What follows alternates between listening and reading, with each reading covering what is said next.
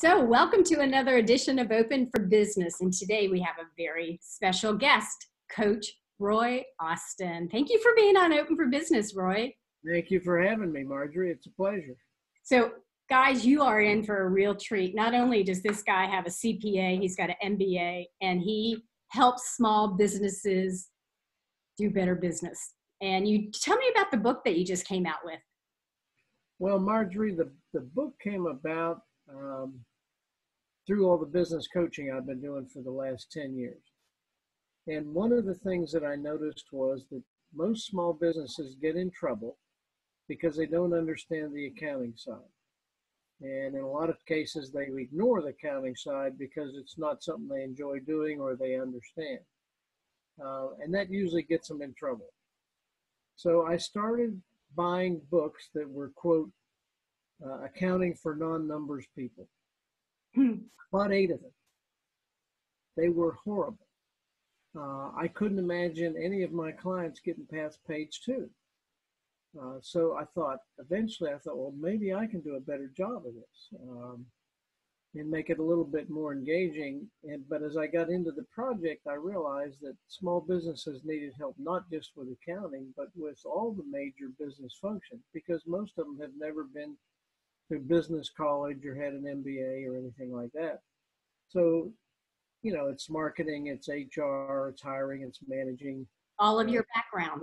All those different functions. And so it eventually evolved into essentially a user's manual or success guide, if you will, to help small businesses understand the basics. It's not designed to be a comprehensive marketing guide or, accounting course, but as long as you understand enough so that you know where to look, what to look for, and how to use the information.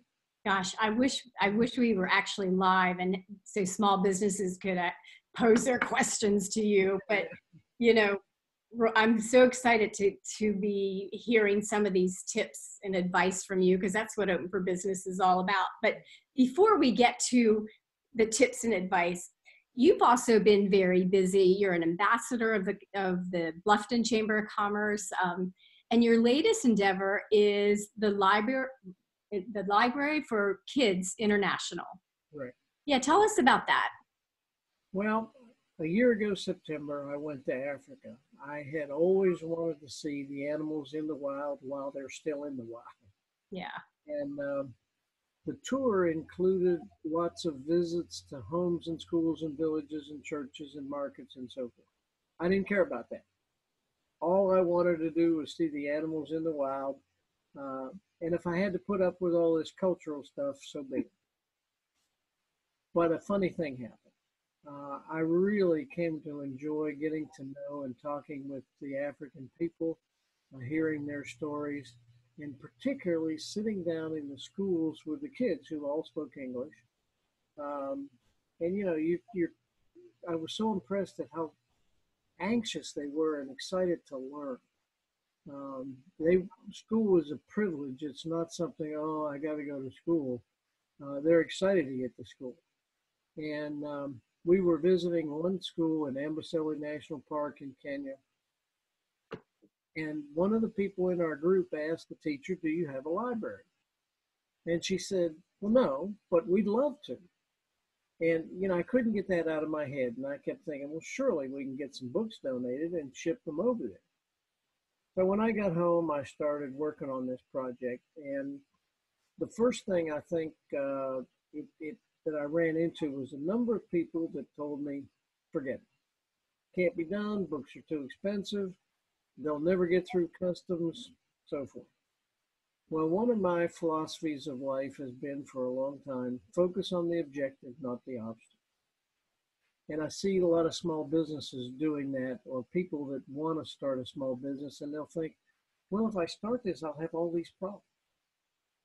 Well, anything worthwhile is going to have problems. So don't focus on the problems, focus on the objective that you're trying to accomplish. That's a great tip. I'm a big believer in contrary opinions. And so when somebody says they don't think it's a good idea, that should force you to reevaluate and think about it. But just to say it can't be done is a different situation. And there were obstacles. Books are expensive to ship over there, but we found that if you mail them through the post office, it's a fraction of the cost of shipping it by FedEx. We found that customs over there is not interested in used books. There's no black market for used books. And so they have gotten through to schools and people in Tanzania and Nairobi, and we've now shipped to 3 schools. I'm getting ready to ship to a 4th school. They're all packed up. I'm just waiting for some information from them. Where are you getting the books from, Roy? The books are donated, and we send every school a set of encyclopedias, and along with a lot of other books. But the first thing we want to get them is a set of encyclopedias, because essentially that's Google to them. They don't have the internet. Wow. And yes, some information is outdated in the encyclopedias, but the vast majority of it is still relevant, and it gives them a resource. Because let me give you a good story. The lady that created our website, who is Kenyan, lives over there near Nairobi. I asked her, I said, why are you such an enthusiastic volunteer for this project? And she said to me, well, when I was in primary school, which over there is grades 1 through 8, she said, there were 30 to 40 kids in my class. We all shared one textbook. They had one English book, one Swahili book, and one math book. And they all had to share it. And she's been going around and collecting stories from other students and teachers, and this is not an untypical situation. You might have 5 to 10 kids sharing a book. Well, if you can imagine that, that's real competitive.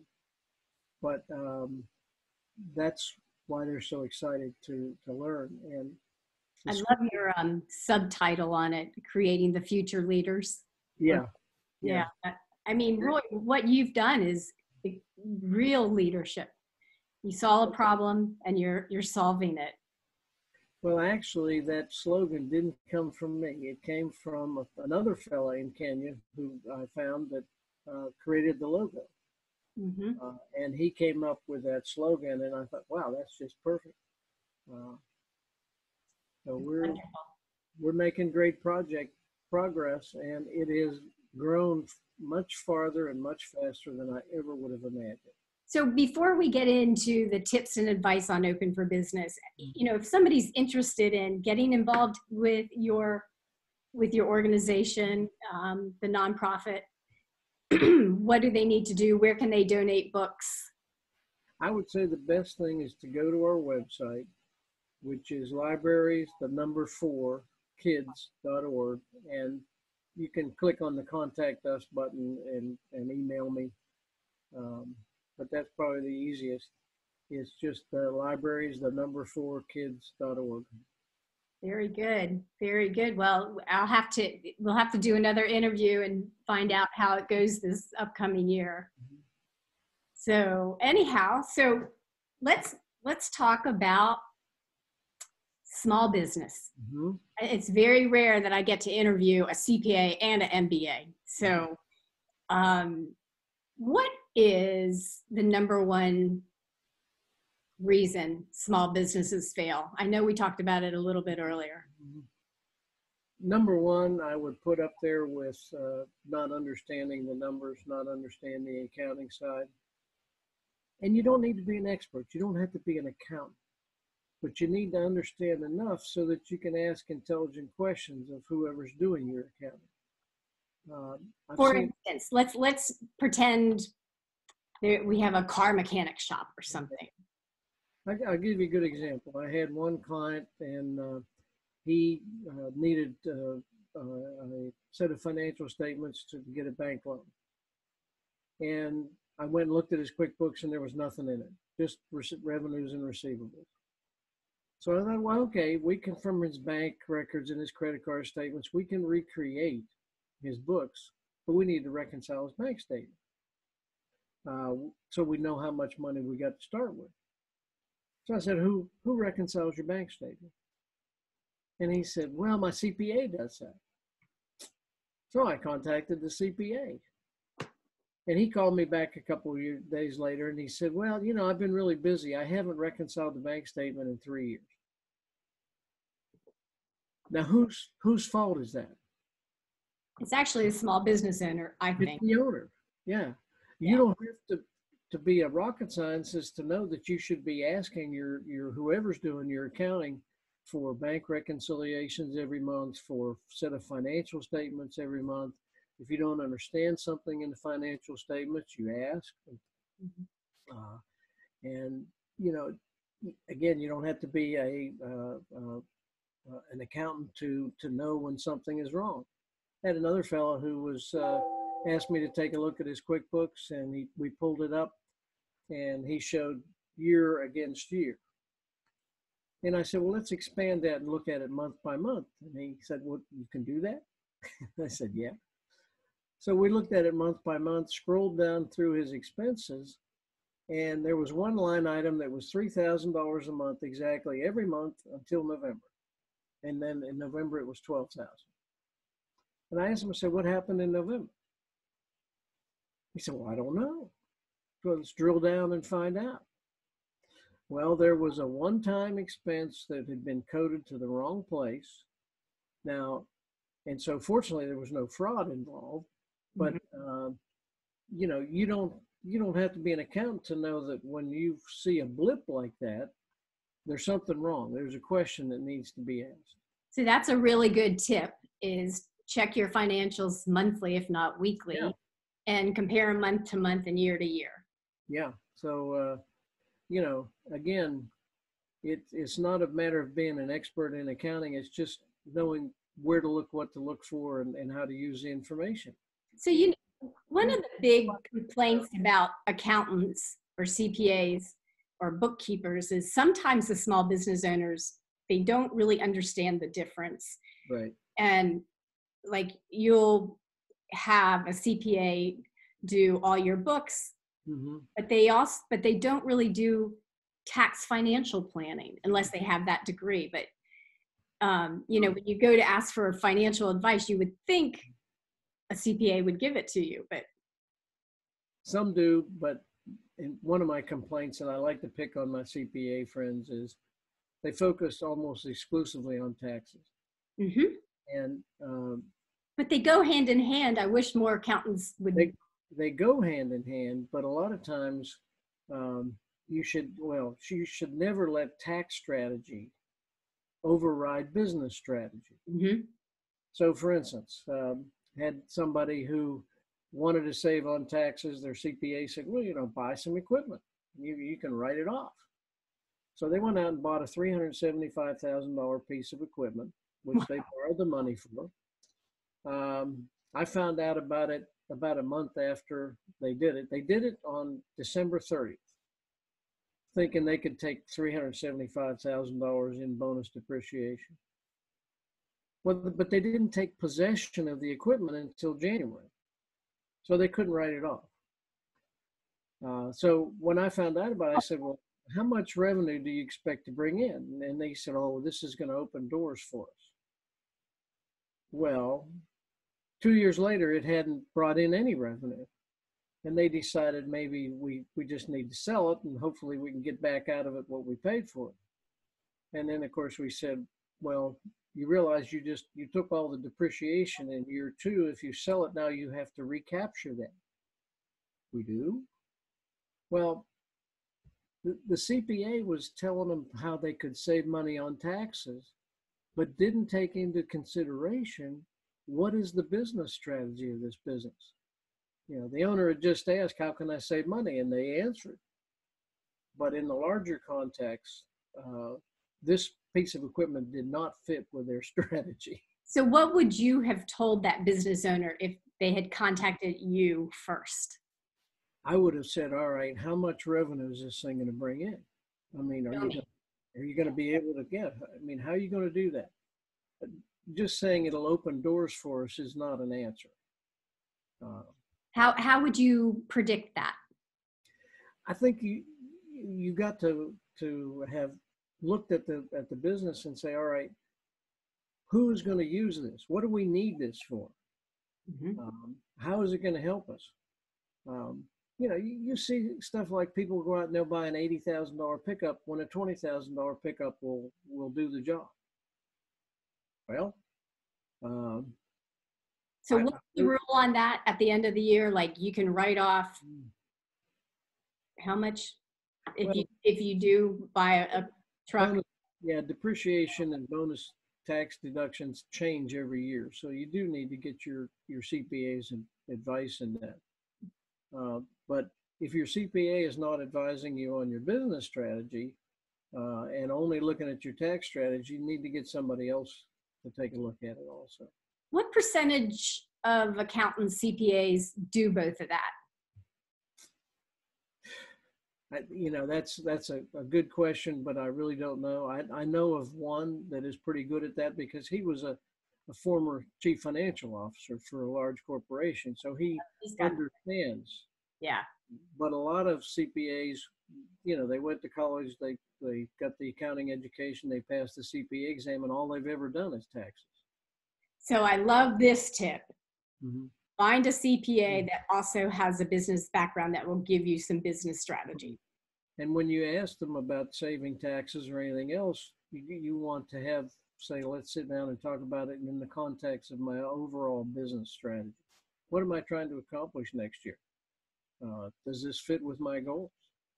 Is this providing was that piece of equipment providing a service that customers have told me that they needed? Mm-hmm. So what advice do you have on business strategies? With it being the end of the year now, what would you tell small business owners on how to prepare for the next year? Well, yeah, this is the time when we all set goals, right? Mm-hmm. And we're sitting down, and probably a lot of your listeners have heard the term SMART goals. Is the goal specific? Is it measurable? Is it achievable? Is it relevant? And is it time bound? Do I have a deadline for accomplishing it? And a lot of times it'll be, well, I'm going to grow revenue 20% or something like that. Now, there's something missing from that SMART acronym. Because a lot of times when I ask people, say, well, how are you going to grow revenues 20% next year? And the answer is, well, I'm going to work harder. Or, something like that. You got to add an S onto the SMART acronym. What's the strategy? How are you going to accomplish the goal? Can you think of an example right off the top of your head? Yeah, I got a couple of them. Okay. Let's say my goal is to get up at 6:30 tomorrow morning. Mm-hmm. Is that specific? Mm-hmm. It's measurable? Is it attainable? Is it relevant? If I don't get up at 6:30, I don't make my appointments. And it's got a time deadline on it. What's the strategy? Okay, wonderful. You set the alarm. Yeah. Go to bed. Another more humorous example is many years ago, I was home on leave from the Army, and my father took me to his annual Christmas luncheon with his buddies. And we sat down at the table, and the waiter came to take the drink orders. And the man across the table from me ordered 5 Manhattans. And the waiter came and lined up 5 Manhattans in front of him. And I was fascinated because I was thinking, what's going on here? So finally he got up and left, and I turned to my father and I said, Dad, what's the deal with Mr. Bear and the 5 Manhattans? And he said, well, Lee figures that he can drink 5 and still be sober enough to drive home. But if he orders them one at a time, he loses count. Oh dear. So strategy. What strategy? When he's drunk the 5 of them and they're gone, it's time to go home. So that tip would be much more specific for your strategy. Right. Action items, list out everything you need to do to obtain it. Yeah. Yep. So what you want to get, if we could talk about HR, do you have any advice? I mean, I'm just so excited to be talking to a CPA and an MBA and somebody who's run their own business. And you know, on the HR side, you know, we are in a labor market right now that's got a shortage of people. When I go to my BNI meetings, I hear it all the time. I can't find people, or I'm looking for new people, or whatever. And that's, you know, it is tough, but it's important to find the right people, right. not just a body to fill a slot. What is the process for that? That might be a good question. That's the whole first section of my book. Because you want to find people who are excited about your vision for the future. They believe in your mission. How do you tell that though, Roy? How do you tell that they're excited? Is it what they say, their body language? Is it usually when people are interviewed, they're asked what? About their experience and right. their education. Okay, which is great. But whoever asks questions about, you know, this is my vision, you know, how do you see yourself fitting into it? This is our mission. Is that something that excites you? These are our values, you know, and try to find out what their values are. Are the two in sync? Would you be comfortable operating in our culture, which is, I define it in the book as operating principles. This is the way we do things here. But you structure questions around those things, what I call your business fundamentals, your vision, your mission, your values, and your operating principles to find out. And then, you know. Great insight. Great. So on the opposite end, how do you know when to let an employee go, and what mistakes do small business owners do in that scenario? Well, of course, letting somebody go is never easy. And the few times that I've had to do it, it was very unpleasant, both for me and for the person. Sometimes it becomes necessary because of economic circumstances of the business, and sometimes it becomes necessary because of the person. I always used to tell my staff, I expect you to make mistakes. Okay. I make mistakes. We're all human. We all make mistakes. I also expect you to learn from those mistakes and not make them again. And tell me how you're going to prevent the mistake from happening in the future. If you try to hide your mistake from me, now we got a problem. Yeah. Come and admit it. And, you know, admittedly, it took a while for people to believe that I was sincere about this. But after a while, they became comfortable with, you know, Roy's not going to, you know, reprimand me or demote me or fire me if I admit that I made a mistake. Mm-hmm. But I think that is important. And I think you also, it's hard enough to find good employees, but when you find the one that's a star, you want to keep them because the stars have opportunities to go wherever they want to go. And there's lots of job openings for people that are really good. Your mediocre, and particularly your poor performers, will never leave because nobody wants them. Mm-hmm. So how are you going to keep those stars? Well, a lot of times those stars, and I'm thinking of one person in particular who moved from Texas back here to BLUFFTON because he believed in the vision of the owner of the business. He had worked for him before. He loved their mission. He shared their values, and he liked working in their culture or under their operating principles. He was willing to take less money to do something that he loved with people that he loved doing it with. And I think that's the way you keep you got a better chance of keeping your stars if they have bought into who you are and what you're trying to accomplish. Excellent. Great, and more great insight. Let's talk about sales. Mm-hmm.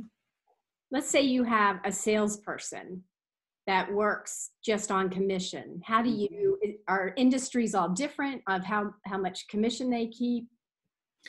I think every industry and every company has a different structure. Some are commission, some are salary plus commission.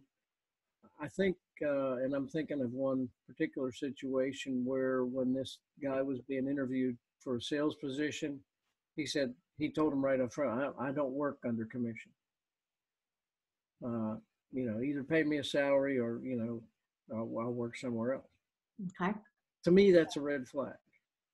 A really good salesperson would say, yeah, I want to get commission. Mm-hmm. Small business owners sometimes are reluctant to pay commissions because they're afraid that the salesperson will make more money than they do. You want them to make more money than you do. Yeah, exactly. If they're making more money than you are, they are contributing a lot of money to your bottom line. Absolutely. Which is going to make you more money. I mean, a good salesperson should bring in 3 to 4 times what they're being paid. And a lot of really good ones will probably bring in 10 times what they're being paid. So I've heard anywhere from 6% to 50%. Mm-hmm. What have you heard? I can't, really haven't heard that, Marjorie. So, again, it's going to be industry specific. 6% commission on a $100,000 sale is one thing. 6% on $100 sales is not too exciting. Right. I don't know that there's one hard, rule of thumb there. Okay. Mm-hmm. So let's talk about marketing. What are the biggest mistakes small business owners make when it comes to marketing? It's funny. I get people that come to me and they'll say, I've got this great idea and people really need it. Okay. That's good. You do want something that people need. However, the real question is, do they want it? And to give you an example, all of us need an estate plan. None of us are immortal, so sooner or later we're going to go to the other side, so to speak. But how many of us have one? Well, I can do that later. It costs money to hire a lawyer. I mean, there's all kinds of excuses. I've got other things that need to take priority. It's something that we all need, but it's not something that we either want or we want right now. Yeah. And, the often that product that somebody's excited about that they feel like people need is, yeah, I've talked to a few friends and they thought it was a great idea. When you talk to your friends, what you want to find is somebody that thinks it's a bad idea. Great insight. Because when you talk to somebody that says, hey, Marjorie, that's a great idea, what have you learned? Nothing.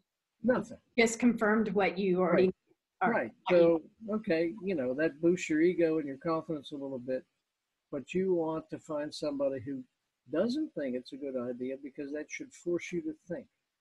Mm-hmm. And you reevaluate and take a look at your situation. Another thing that's unrealistic is people don't do enough research to find out how many people would be interested or want your product. So how would you go about doing that if you had one of these estate planning companies? Mm-hmm. What would be the first steps? Well, we've got the great resource now of Google. So you've got all kinds of opportunities to try to evaluate the size of your market. Mm-hmm. If there are not enough people that need it, let alone want it, there's no point in going any farther. There's expensive ways to do it and hiring market research consultants and all that sort of stuff, but you can gain a tremendous amount of information just by spending time researching it on the internet to find out how big this market is. If it's, is it something that's just for urban consumers that live within a 2-block area? Maybe that's not such a great idea. Be interesting to see how many people on Google actually search those terms. I mean, Mm-hmm. is it 100 a month or is it 10,000 a Yeah. month? I mean, that would be interesting insight too. Well, there's no shortage of information out there, and so you can, in some cases, you can almost get overwhelmed by it. Right. But you got to do the research. You got to figure out, is there anybody else? How many people need it? Where are they? Who are they? What does your target market look like? Are they men or women? Are they multiracial? Only within one particular small location? Or are they countrywide? Mm-hmm. And some of that's going to depend on the type of business that you want to build. One of the things that I think I found was most business books are designed for mega corporations. There's a few really good ones out there, like E-Myth Revisited, that is Oh, I love that. small businesses, but most of them are designed for large corporations. Now, and the assumption is that everybody who starts a business wants to become a mega corporation, and I don't buy that. I don't either, Roy. I think the vast majority of people that start a business, they start it because they know how to do the work. And then they find out doing the work and running a business are two different skill sets. But they're not interested in being huge. They may want to, expand some in their own local area, but basically they want to earn a nice living for their family, make a contribution to their community, Mm-hmm. and do something that they love doing. Yep.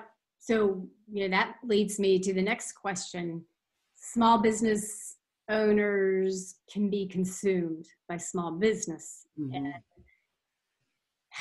what are the best strategies for balancing family with small business? I think there are. It's interesting. One of the companies that I interviewed for the book, because I interviewed 18 small businesses, it was, the emphasis was on small business. Mm-hmm. And, knowing and working with small businesses, I know that they don't have much time to read. So I intentionally made the chapters short. I, interjected humor, stories, particularly stories from all the 18 companies that I interviewed, and a lot of graphics. The publisher told me, don't put color graphics in here. That's a waste of money. And I said, nope, we're putting it in there because I think it makes the book more entertaining.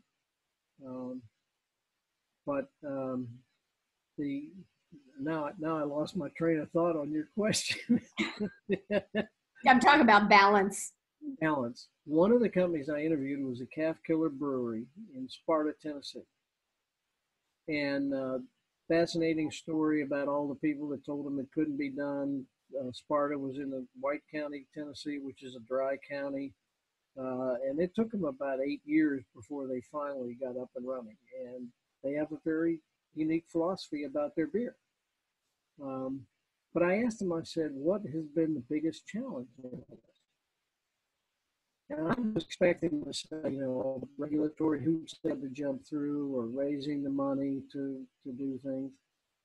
And Dave and Don Sergio said, no, it's balancing our work and our family life. Because he said, we are so consumed and enjoy this so much, we could be brewing beer all day long. And trying out new recipes and new ways of doing things. So it is a tough thing, but how did they solve that? I think they just, one of my time management principles is you make appointments with yourself. Talk more about that. That's okay. Another great tip, insight. Yeah, I mean, you do have to maintain a balance. Well, and you've got all kinds of forces that are pulling at you from all over the place. The phone rings and emails come in and texts come in and people stop by your office, and before you know it, the whole day's shot and you haven't gotten accomplished. I think it's important to make appointments with yourself, whether it's to work on the business or you say, okay, at 5 o'clock or whatever, however your work schedule is, the office is closed. It can wait till tomorrow. And, you know, I was guilty when I first started doing business coaching 10 years ago. You know, I'm popping up to every time I hear an email come in or something, I'm popping up to look at it and all excited and you know, you finally come to the realization that 98% of this stuff can wait till tomorrow. Yeah. It's not urgent and critical that you answer it or do it right now. But you will wind up in trouble if you're not balancing your family with your business. How did they end up balancing it? Did they schedule time for family or? You know, I think basically that's what they did. The funny thing is the brewery is on a farm in the middle of nowhere in the country in near Sparta, Tennessee. And so they had converted an old barn into their brewery. In fact, they bought up stainless steel milking equipment from dairy farms that went out of business and cobbled it together to create brewing equipment. But you know, very entrepreneurial. The brewery was right next to their home. Yeah. There's two brothers, so you know, the one brother and his wife and family lived right next door. Well, when you're right next to the office like that, it's easy to get sucked into going back and forth. And you know, they had to maintain the balance. In fact, I was up there a couple of weeks ago and was talking to them. They got great beer, by the way, and a really funny story. But they had to make time. Said, okay, at this point, the brewery shuts down and we go home. Sometimes that, for some people, that's hard. But if you don't do that, if your family life suffers, your business is going to suffer. Right. It's going to be out of balance. Yeah. Yeah. You know, it's a funny thing, the difference between being balanced and having passion. And as a small business owner, I know the passion is what drives your business. So if you don't have the passion, yeah, you just got to know when to stop. Just hold. Right. You know. And it's interesting you mentioned passion too, Marjorie, because I read a book one time about that, and this guy credited his success to his passion. So being the business coach, I thought, okay, how do I teach somebody to be passionate? A Can't lot. do it. You can't do it. Why? Yeah. Why am I doing this? Well, no, you have to have it. Yeah. Yeah. It's something that it is important, but it's not a skill that can be taught. It is something that you feel inside, and you feel, all right, this is the mission that God's called me to do, and I'm going to put all my efforts into it. And I think most of small businesses, if they have a trade or a passion that they like, that's what they live on. And it's a good thing they have it, because once they get into it, they realize it's not 9 to 5. It's weekends, and it's so much more. So that's a good thing. You really never stop thinking about it, but you do have to. But it's good because we're passionate about it. You know, Yeah. We love it. We know it's moving the needle for small business, you know, in our community. And I think that's another, you know, leads to another reason why a lot of small businesses fail. People start them because they want to work for themselves, and they're tired of It's a great American dream. They don't want somebody else telling them what to do and how to do it. But sometimes they get into a business that is not something that they are super passionate about. Yeah, and they burn out. You know, after a few years, I had a guy come to me one time, Marjorie, and he said, I want to buy a business. And I said, well, what kind of business? He said, doesn't matter. I just want to buy a business. I've retired. I've got $650,000 to invest, and I've got investors that will put in another $750,000. So what are you passionate about? Oh no, I just want to buy a business. He's doomed. He is doomed. Well, how did he get $650,000? Was he an employee? It was his retirement plan that he had, you know, worked for a large corporation, and he had saved his money up. And the sad part is he probably blew it on something. But I said, you know, if you haven't got something that you're passionate about, I can't really help you out here. That's really good counsel. That's super good counsel. Yeah, because it is the gasoline that runs your company. Yeah. I mean, you may find out after a couple of years that what you've done is you're not no longer working for somebody else, but you've just created a different kind of a job. Yeah. And you're not working for somebody else. Yeah. Yeah. Yeah, absolutely. So Roy, looking back on your career, starting your own business, what is something that you didn't know that you wish you had known when you started? That's a really open-ended question, Marjorie. um,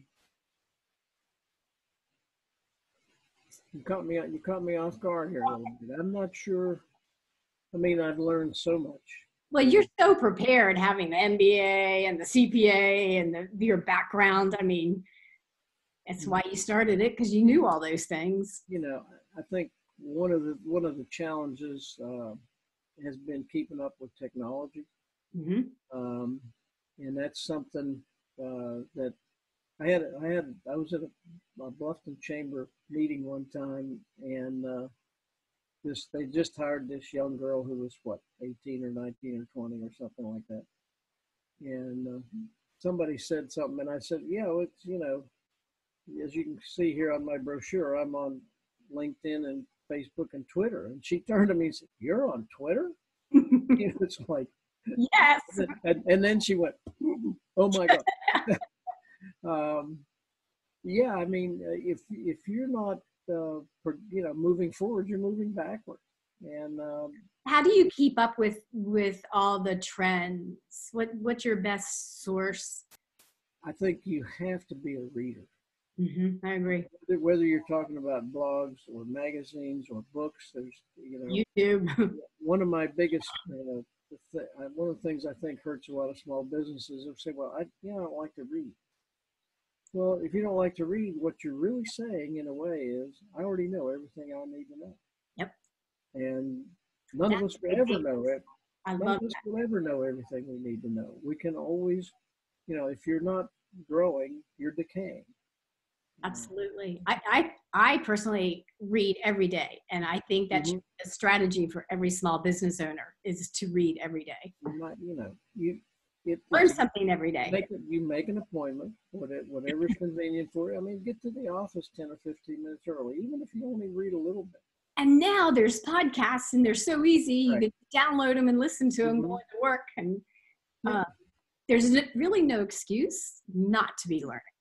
No. I mean, it's a competitive advantage to be ahead of these other small business owners. And you can't just stop at, all right, I'm going to keep up with some technical things in my industry. What's the latest in the plumbing or the HVAC industry or whatever? You got to keep up with what are new and interesting different ways of managing the business. How can I improve on that? And that's where hiring somebody like you as a coach, you can make sure you don't step on a landmine.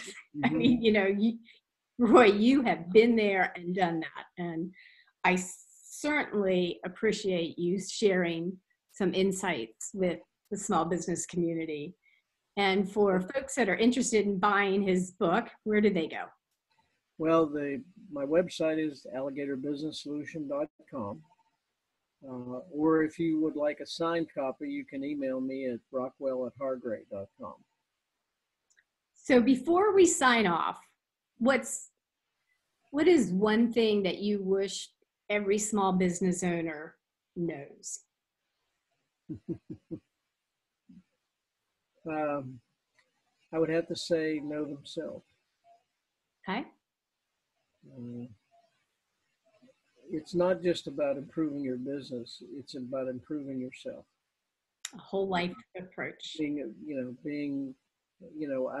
got a coffee mug I had made. In fact, when I sign all my books, it says, that simply says, be the best you that you can be. It's not about comparing yourself to somebody else. Right. There will always be other people who are more competent and more knowledgeable and more skilled in various areas than you are. The question is, are you becoming better at who you are and what you do? So compare yourself to yourself, not to other people, and be the best you that you can be. What beautiful words of wisdom. Thank you so much for being on Open for Business. Thank you, Marjorie. It was my pleasure. Appreciate you having me. Absolutely. And we will talk to y'all next time. Bye. Bye-bye.